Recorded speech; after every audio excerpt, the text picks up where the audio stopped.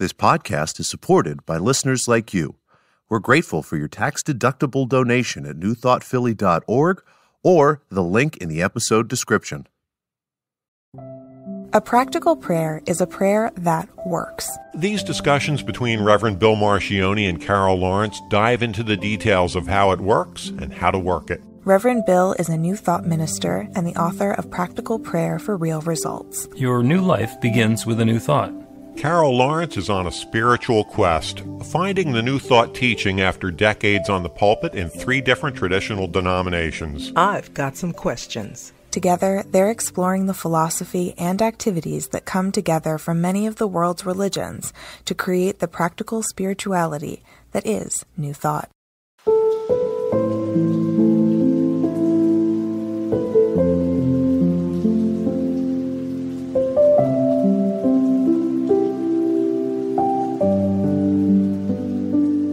Welcome to the Practical Prayer Podcast. I'm Carol, here with Reverend Dr. Bill Marcioni. You had a couple of different ideas for what we could be talking about today.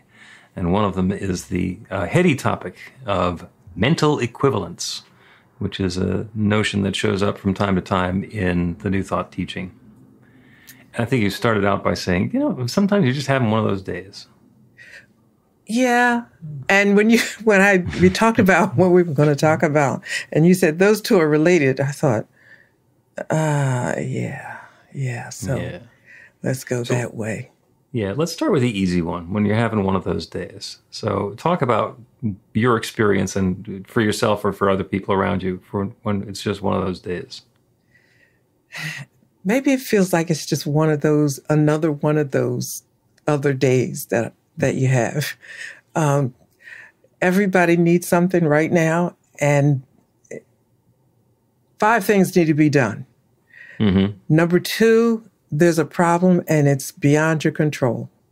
Number 3, there's another problem that's beyond your control, and you start to feel helpless, or more formally, let's say, you want something, you really want it, but it's just out of reach. You just can't manifest this thing. Mm-hmm. Yeah. One thing after another. Yes. And it's just, and you fix one and there's 2 more. Yes. Yep. And sometimes that happens. And there is, of course, the tendency to blame ourselves. Actually, there's a tendency to blame somebody. Somebody out there is trying to get me. When we look up to the sky, God is trying to get me. God, something is punishing me for some reason. I'm having one of those days and nothing's working and none of the pieces are fitting together. And, I'm headed out of the house and I'm running behind schedule. And then the first thing that happens is there's a road crew working on my street and I can't even get out the driveway. And then I get to the end of the street. Instead of making a left turn like I always do, I have to make a right turn, et cetera, et cetera, et cetera, et cetera. And it just goes on and on, with the pieces not fitting together in the harmonious way that we would like them to, and having it all seem to happen the same day. Yeah. Pretty exactly on point. Yeah. Yeah. And there's just one thing after another, one of those days. Mm-hmm. And on the one hand, it's really annoying when that happens. So I'm not going to take anything away from the experience of having one of those days. And I have had one of those days. I woke up early this morning with lots of thoughts going through my mind. It's like, where did you come from and why can't you go back to sleep? And it was 4:30 in the morning, and it was one of those days starting really early. And there was really no need for it, but that doesn't matter because there it was. And when one of those days happens, the reason that it happens is because it can. Not every day is going to be the same. Some days are going to be wonderful, where everything fits together. It's like we are completely in sync with everything, and no matter how much we seem to be screwing up, things are fitting together perfectly for us. And it's not one of those days. It's one of those other days. And those are wonderful, and especially when we notice that it's happening. Oh my God, everything is working really well. Mm-hmm. And then there are times when the things just don't seem to be fitting together well at all. Mm-hmm. And there's a range there. There's a range from one of those great fully synchronized days to one of those, oh my God, I can't get out of my own way days. And that's the range that's set. And if we never have one of those days, then it's because they're not possible. Do we have to wallow in them? No. Does it have to last all day? No. It's just, that's the range of experience that we're having, and we get to experience both ends of the range. And a lot of times, most of the time, we're sitting in the middle someplace. Okay. So that leaves us kind of like things happen and you just have to flow with it. Do you try to alter it? Absolutely. Or I guess the one thing you don't stress over it, but that's one of those things that's, begging for their spot. I want to throw you off and worry you.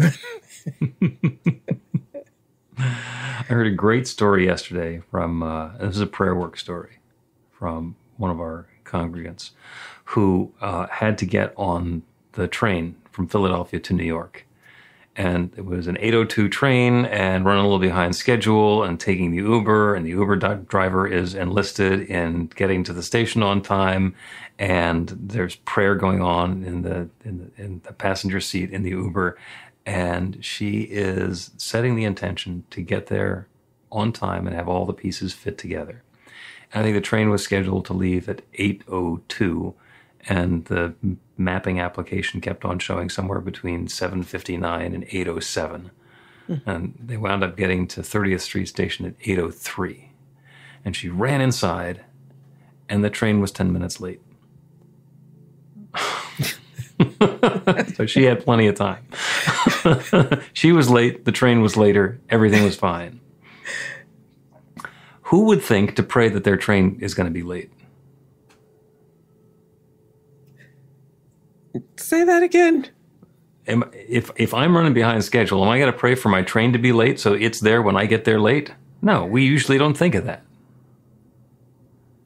Okay, so we usually think, the traffic is going to part like the Red Sea. No. And I'm going to get there on time. I didn't know where you were going at first. I thought, was it me? Because that is exactly what I would want. And what happens is both of those are an okay outcome. The idea is to be at the station, ready to get on the train, when the train is ready for me to get on, and then to proceed happily to my next joyous destination. And if that happens by me waking up 10 minutes earlier and being in the car on time, or the traffic lights all conspiring to get me there faster than it was supposed to happen, or the train being 10 minutes behind schedule, it's all the same. It's all the same? It is us getting on the train at the appropriate moment for the train to take us where we're going to go. Okay. Nobody missed the train. Were people inconvenienced because the train was 10 minutes behind schedule? Maybe. Did it get into New York late? I don't know. Maybe they made up the 10 minutes. I don't know. Am I going to set an intention to inconvenience the hundreds of people who are on that train so that I can sleep in? No. What I'm going to do, though, is I'm going to set the intention for all the pieces to be fitting together in a way that is perfect and uplifting and harmonious and smooth for everybody involved. Okay. So the mental equivalent in such situation is to demonstrate what you just described. Right. And the mental equivalent is knowing in our minds what the possibility is that we wish to see in the world around us. And sometimes we're very specific with our mental equivalents, and other times we get to be intentionally vague. Like if the intention is for my Uber to get to the train station by 8:01, then I can get to the train station at 8:02 and have failed and still get on the train, which is what I really wanted. So let us broaden it out. Not I want to be at the train station at this particular time, but I want to be at the train station in perfect time to get on the train. So that feels a lot like, setting an intention. Mm-hmm. So you're talking about the the mental space of setting your intention as being mental equivalent to a situation? Yeah. Okay. Yeah. If this new experience were unfolding in my life and all of these pieces were fitting together, what might that look like? And how would I feel? And that creates the mental equivalent. And if we're looking at a situation saying it can't possibly work, our mental equivalent is one of impossibility. And what we're doing is we are negating the possibility that this is going to happen. If there's a thought that it has to happen because my Uber driver is going to drive dangerously in order for me to get to the station by a particular time on the clock, then I'm using a mental equivalent that, first of all, isn't for what I really want. And second of all, might be working at cross purposes, because the Uber driver might drive dangerously and have something bad happen, in which case I'm getting the result of my mental equivalent, even though that's not what I really wanted. That's a lot. Yeah. So It's a lot. Yeah. So what about when you want something, a new position in your job, your career, or a different financial portfolio? Mm-hmm. What about when there are almost goals you could write down, Mm-hmm. and you can, visualize them to whatever extent? How do you adjust your mental equivalent to that? Does it have to be something that you've seen, close to it? Because it's hard for people to imagine beyond that which they haven't seen. Yeah. Well, there's, let's say there's somebody who's working in corporate America, and they're seeing where they are in the pecking order, and they're, somewhere in middle management, and they decide that what I really want to do, I'm looking at Paul over there, and he's an executive vice president, and I think Paul's got a pretty cush life, and a job that I would find very easy to do, and a nice expense account, and, the office over there on the east side of the building or whatever. So I can then decide, well, I want to be an executive vice president. Mm-hmm. And wrapped into that are a bunch of assumptions. First of all, that I'm going to like being an executive vice president. Second of all, that having the job of executive vice president is actually going to use my skills and let me spend my time doing things that I find to be valuable and uplifting, and that it actually pays as much as I thought it was going to pay. And that the strings attached to the expense account are not such that I really can't use it for anything that I'd really want to use it for. And all those little things. So what we do is we say, there's a job. I want that job. And we set the intention for that job. And we completely lose track of why we want that job. So the mental equivalent that we want to create is, once I have that, what's that going to mean for me? What I really want is a job that pays me well, that uses my skill sets in a way that is satisfying for me and enriching for the company. And I want to be working with people who I enjoy spending time with, and who support me and my mission, and who I can be enthusiastic about supporting. And I want to feel joyous when I go into work. I want to know that I'm accomplishing something worthwhile, and that I am on a team that's making a difference.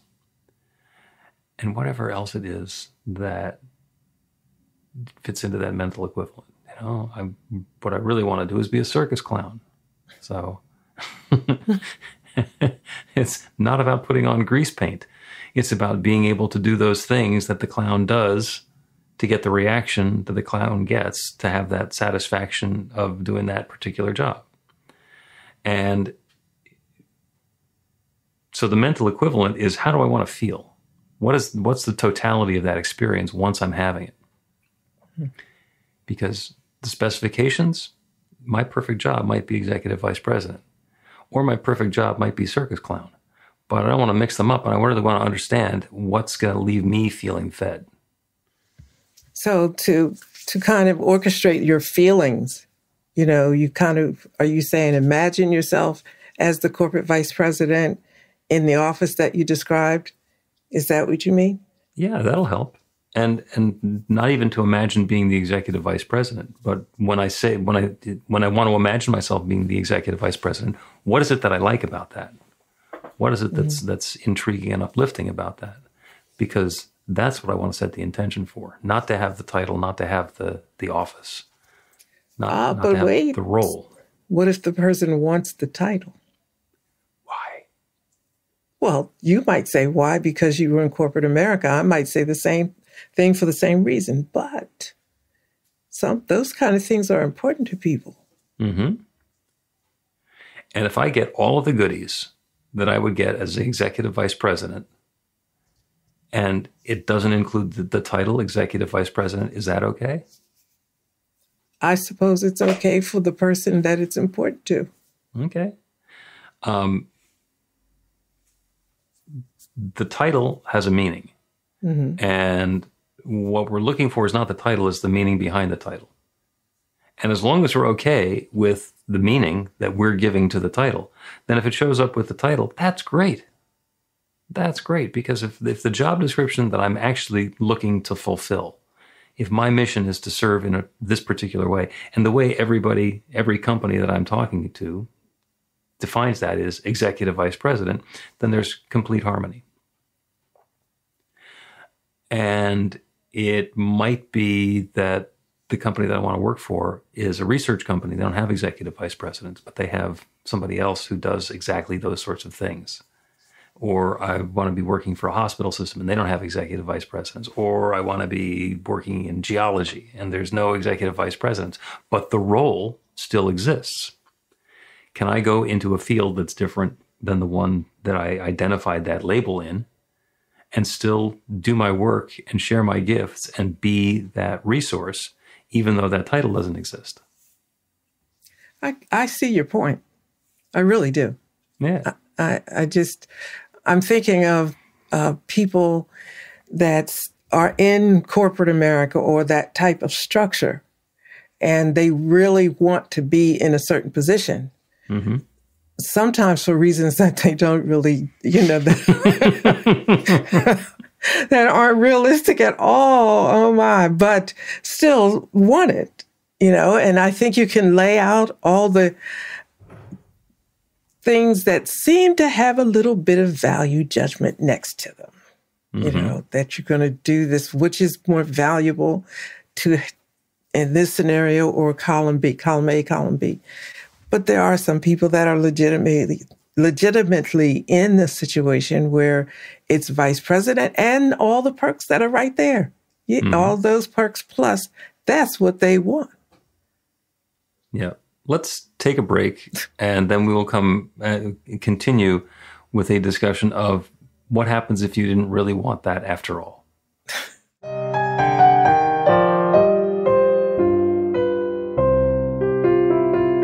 Here's Reverend Bill letting you know that the Practical Prayer for Real Results class is now available on demand. That's right, you can take it at your own pace, anytime you want. All of the information is at BeTheLight.com. That's B-the-light.com. You know where to find that stuff. The class is 5 lessons, broken down into 18 modules, and you can take them at whatever pace is comfortable for you. As you work through the process, it starts out with the theory, goes into the practice, there are experiential activities and exercises, and at the end of the program, you will wind up with an understanding of how practical prayer works, and a practical prayer for yourself that will work to create transformation in your life. And as you know, it works for everything. Take a look at the class online at BeTheLight.com. There's a sample lesson so you can see how the class is going to work for you and then dive in. The great news is it's on sale now. You can register and save $20 off of the regular price. I'm looking forward to seeing you in class.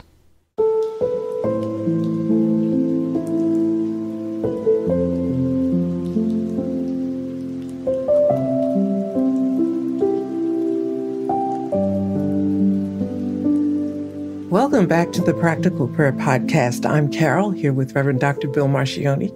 We're having a wonderful conversation about mental equivalence and also having one of those days.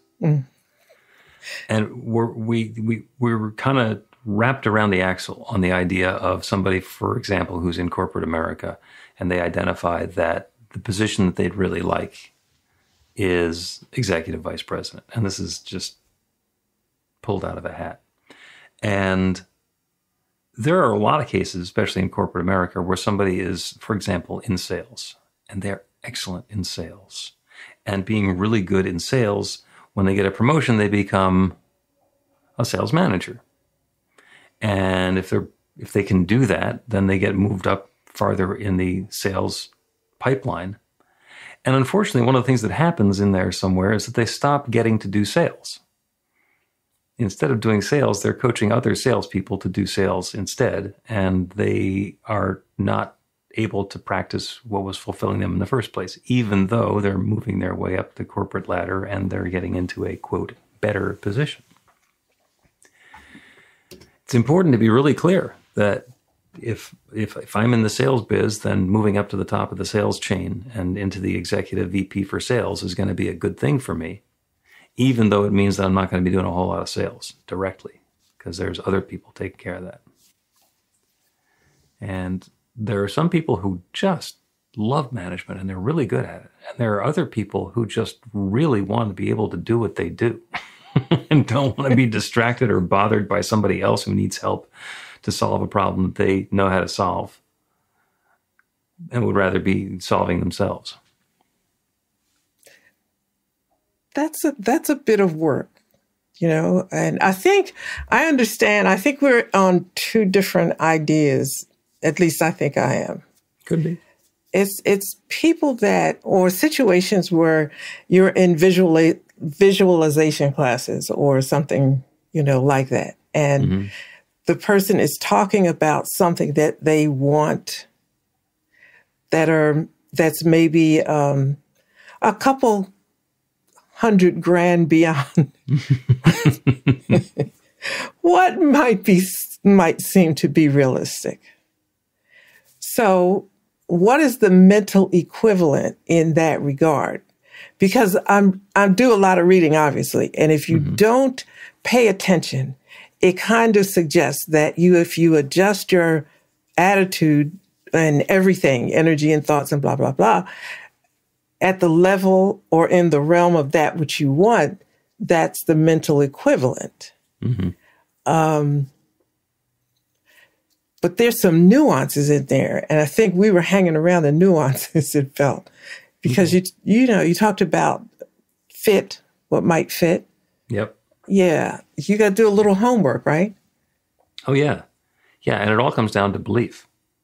If I want to be making $100,000 or $200,000 more than I'm making now, and I have a belief that nobody in my family has ever made near that much money, I have no possible track record that's going to lead me to making that much money. So it's a pipe dream, but that's what I want to make. And that's the number that I'm writing down. And that's what's going to go onto my vision board. It's probably going to work out that I'm going to continue earning what I believe I deserve rather than what I say I want. So now why would that be? Because it is done as you believe. Okay. If somebody believes that they're a $90,000 a year employee and they're going for $300,000, the belief is 90. And even if they get an offer for a $300,000 a year job, something will happen and they will wind up back at 90. Yes. I think that was part of the movement that I was trying to get to. You have to adjust to, I'm just going to say the dream or the vision, of it. And it's not to say that it's wrong to want it. I have I don't care who wants a corner office. I mean, if you like that, good. I kind of think if I was still back there in those days, I think I would have kind of looked for that corner office too. But I'm saying that do you have the mental equivalent of the person who sits behind the chair in the desk in that office? Right. Or the X number of dollars that one is hoping, and you said they'll, come back down. How do you handle the mental equivalent? How do you get yourself to the mental equivalent of that which you want? there's actually a wonderful process for doing that. That's part of the practical prayer. So the practical prayer is generally 5 steps when it's working smoothly. In the first step, we turn our awareness to the infinite creative power that creates everything. In the second step, we realize that since it created everything, it created me. So I am part of that infinite creative power.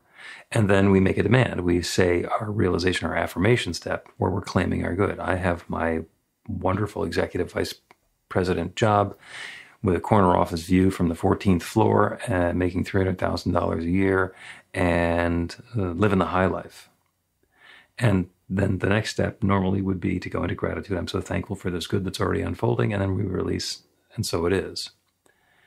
And what tends to happen after we've done that affirmation about the $300,000 a year EVP job with the 14th floor window office, this little voice says, yeah, but you've never had anything nearly that good in your life. Or, yeah, but you don't deserve it. Or, yeah, but anything. And that is the indication that what we are claiming and what we're believing is different. We have just claimed a mental equivalent, and that little voice is telling us that is not my mental equivalent. Yes, that's a word salad that seems to fit what we want, but we don't believe it. And that's the point where we get to go back and say, where's the difference in this? Why is it that what I'm desiring and what I'm believing I can have are different? So we're going to go through, and the next step in the process is to claim that false belief that we don't deserve it, that we can't have it, doesn't exist. There's no power to that. That's an illusion. That's a shadow. And in fact, all the good that's available everywhere, anywhere is available everywhere, and it's available to me. So I'm claiming this good right now of my wonderful EVP job, $300K, 14th floor corner office, and then see if the little voice comes back again and says, yeah, but you're not the sort of person who could ever have that sort of success. And if there's something that's going on in our consciousness that's keeping us at a distance from whatever good that we're claiming, that's real. What we are creating in our life is not what we are saying in our realization or our affirmation step. What we're creating in our life is what we're agreeing to and believing. So the exercise then is to go through, what is it about the EVP job and the $300,000 a year and the 14th floor corner office that's important to me? And what is it that I don't believe is okay for me? Could I do that same sort of job from a window office, but not the corner, for $200,000 a year? Could I do the same sort of wonderful, rich, uplifting work from a cubicle for 180? And get myself to the point where I'm understanding, what do I believe could be mine now?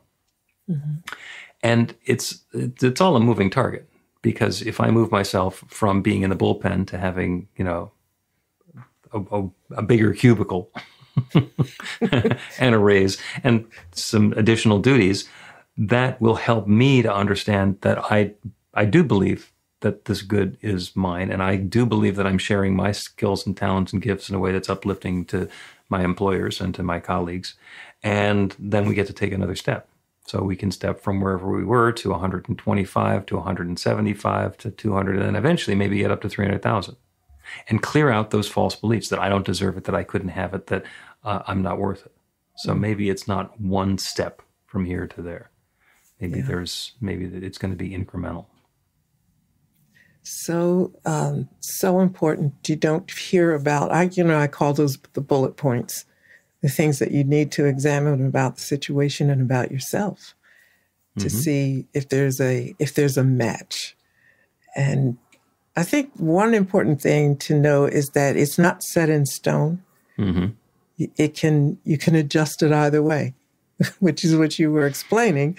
Who wants to adjust down or expects to? And I think that was the place that I was entering into this talk with us.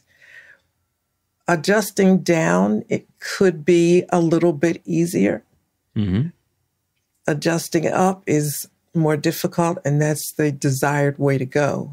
So I'm not saying the whole desired way. I'm saying that's people want to go that way. Not that they should, or you may be, as you said, comfortable with whatever job and everything is okay. But so many aren't. And going for the goal, so to speak, there's all of those things that you mentioned that can't be overlooked. So you got to start your search. And I almost said therapy. Your therapy on yourself. I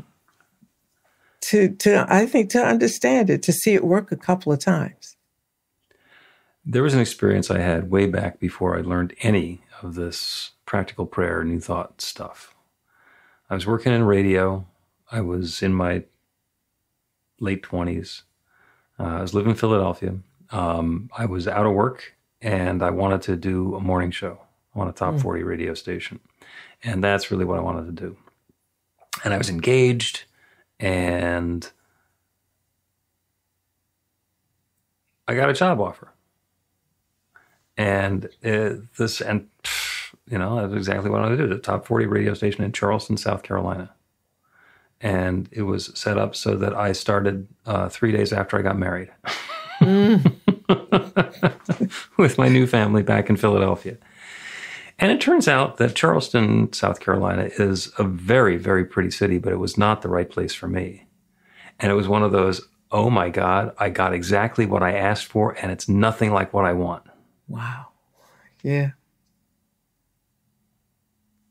Lasted 6 months. And that was the only reason I moved to South Florida, because I had to get myself out of South Carolina. And then it took 10 years to get myself back to Philadelphia. So you're saying that the mental equivalent that you have is what I said I wanted. I got everything that was in my spec sheet here, and it was awful. No, when I got the job offer in South Carolina, and as bad as it was having to move 3 days or 2 days after the wedding. That's what you wanted to do. That's what I said I wanted to do. That's not the experience I wanted to have. Okay. I did not want to be by myself alone for 6 weeks after I got married, before the family was able to move down to South Carolina. I did not want to be on the road and away from family for 10 years. That's not what I wanted, but that was what I said I wanted.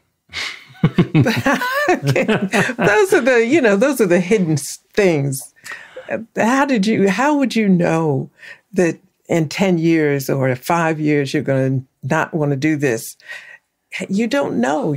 I did know, because I got the offer and I said, no, I can't do this. And everybody said, this is exactly what you've been saying that you want to do. You need to do this. My mom, my, at the time, fiance, they all looked at the blueprint and they said, this is what you've been asking for. You got a job offer and this is what you want to do, to go do a top 40 show and on your own. And if I had had a name for it then, I would have called it the still small voice. The still small voice was saying, don't do it. Don't do it.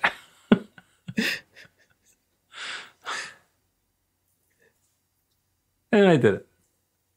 So, okay. I'm thinking that your mental equivalent was energized by everything on that list. And that's what you got. My mental equivalent was to get the things I was looking at it very superficially. And that's what you got. Specifications, and that's what I got. And I wasn't looking at it. This is the success that I want to have. This is the happiness that I want to have. This is the longevity. This is the experience and tone and flavor of life that I want to have. I think I'm coming into this thinking that's got to be a part of the package. Like, I'm not going to do anything about wishing unless I've checked, to see. Once I have that executive, I'm doubling back to that one. Once I have that EVP job, how's it going to feel? Okay. Yeah. Ahead of time. Well, just to know, what is instead of just, this is the dream, this is the goal. I want to be I want to be a kicker for an NFL team, and that's all great. until until there's a dozen heavy guys running at you trying to kill you before you can kick the ball. It's like, wait a second. So this is different than I thought. You got to do your work on the dream, right? Yeah. That's the whole thing. Whatever it is, you got to do a little bit of, investigating to see if it has everything you want. Understand what it is that you really want, what you're really looking for. Not just the specs, not just the description, not just the title. How do you want it to feel? What do you want that to be like in your felt reality? And then set the intention for that. And if it turns out to come along and it's labeled as executive vice president, great. And if it turns out that it's labeled something else and you get the same feeling, then it turns out that executive vice president didn't mean that much to begin with. Mm-hmm. You find it so, as you go forward. It's really hard to convince people sometimes that what they're seeing isn't the thing that's been the dream of a lifetime and going to save, change their life forever. And you're suggesting a little bit more work on that vision or that picture that you see in front of you, that hope and desire, because it may not be everything. And then, but if it is, then okay, then what's the mental equivalent? How do you reach that mental equivalent? Yeah. So how do I embody the good that I want to experience instead of having somebody hand it to me or put my name on the door? What does it feel like to be that? Yeah. Yeah. Let's take a break, and when we continue, we will do a prayer on having all those pieces fit together. Learn to put practical prayer to work in your life.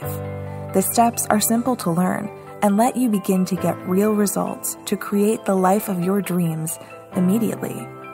Reverend Bill Marcione's widely acclaimed book, Practical Prayer for Real Results, gives you a clear summary of the New Thought principles behind practical prayer and the series of easy-to-understand steps found in the most effective prayers from religions and spiritual practices all over the world and throughout history. Practical prayer is not a replacement for your religion or practice. It's a technique to make the work you do in consciousness even more effective. The book includes 40 prayers on various topics that you can adapt as needed and use as your own. Practical Prayer for Real Results is available in paperback, Kindle, and audiobook on Amazon or at b-the-light.com. That's b-the-light.com.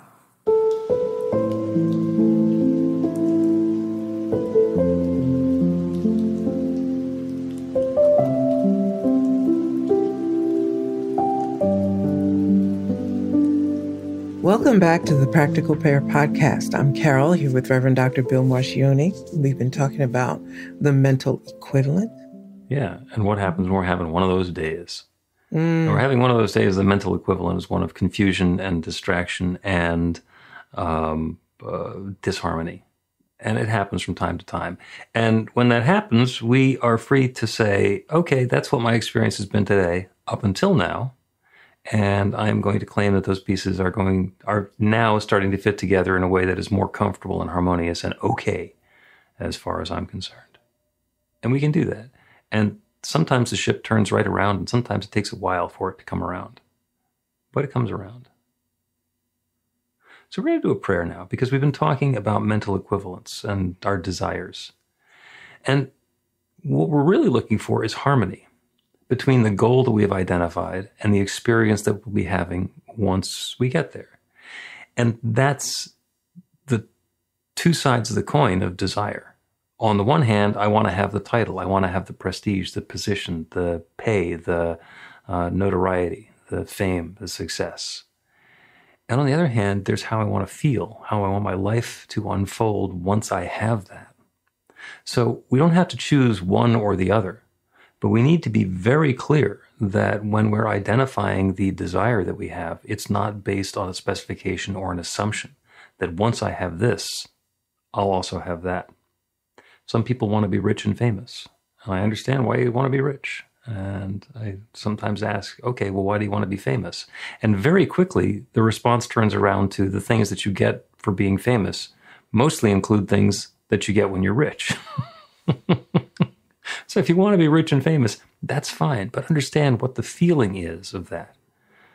Famous people are always looking for who's watching because they don't necessarily want somebody to get a picture of them for the tabloids where they went out of the house in their bathrobe or whatever.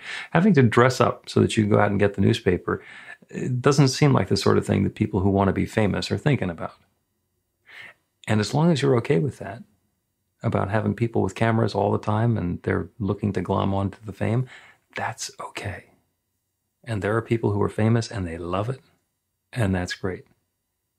And the important thing to do is to not make an assumption that the goal that we have and the experience that we're going to have once we reach the goal are going to be the same.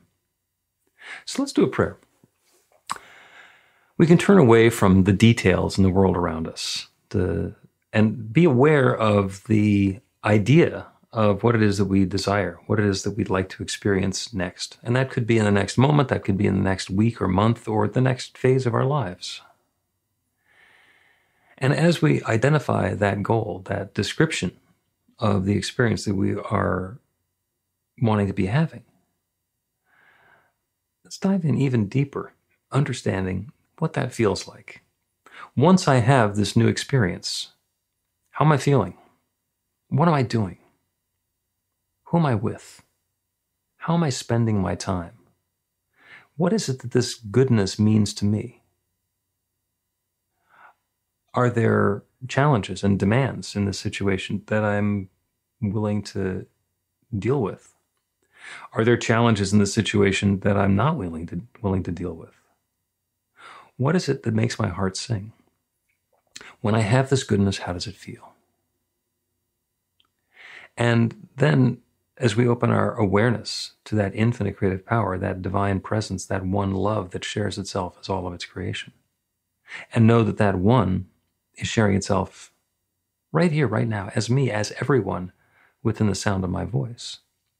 That next experience of good, of fulfillment, of uplift, of satisfaction, of happiness and harmony and prosperity, of wellness and joy and peace of mind is available. And it's not one size fits all. It is individual for each of us. That feeling of uplift that we have once we get the label, once we get the position, once we get the role, once we have what we've defined as success. The important part is the feeling. And as we open ourselves to the fulfillment of that feeling, to the realization of that good coming into our lives, a conspiracy begins as the universe finds all sorts of ways to bring the pieces together in a way that might look exactly like we had described it and might look completely different. And still that satisfaction, that uplift, that prosperity, that wellness, that well-being, that peace of mind is ours. Because regardless of how close or far it is from what we thought the story was going to look like, when we're having that feeling, it's good and love and harmony unfolding. And that's what's happening right now, for each of us in our own way. And there's nothing that stands in the way of it. As we open to our goodness, as we let down our assumptions, our preconceived notions, good and more good and more good is filling us. I'm grateful for it. So, so grateful. For the good that's coming about, for the awareness of the process, and for the willingness of each one to take part in the process, to identify and open to and allow and invite and step into that good. And so with this deep feeling of thanks, I speak this word and I release it into that creative law that creates everything. And I know it's now creating this. And so I let it be. And so it is.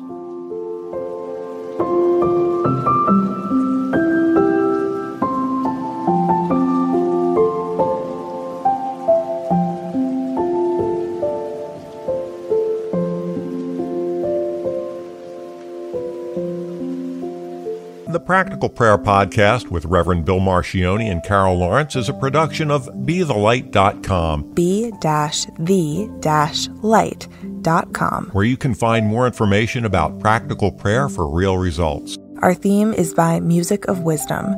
You can learn about the spiritual community of New Thought Philadelphia with daily guided meditations, weekly celebrations of spirit, and Reverend Bill's classes in practical spirituality at newthoughtphilly.org.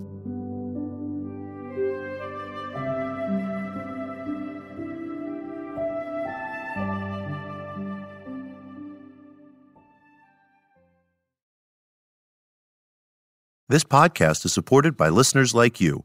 We're grateful for your tax-deductible donation at newthoughtphilly.org or the link in the episode description.